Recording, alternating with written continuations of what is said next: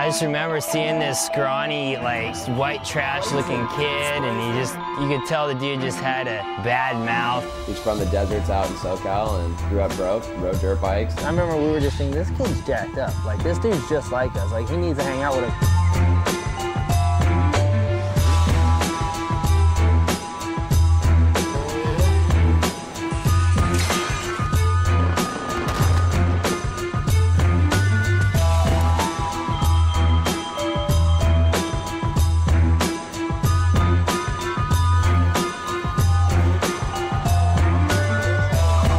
Started winning, I was like, damn, Twitch is winning contests.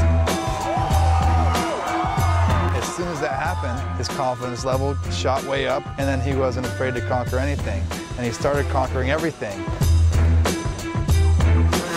Confidence is the key to this game, but you can also be a little too overconfident, you know? I mean, that's the same stuff that can get you in trouble. I know, when you're that high, those 2 seconds before you hit the ground are like eternity.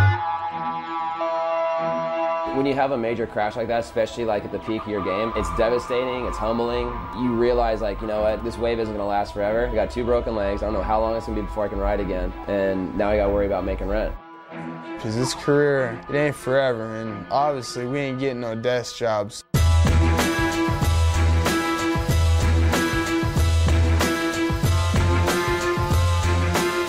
Since my injury, I've always been a little hesitant. Now I'm like, screw it. I'm like, I ride dirt bikes. If you get hurt, you get hurt. You can't be thinking about it.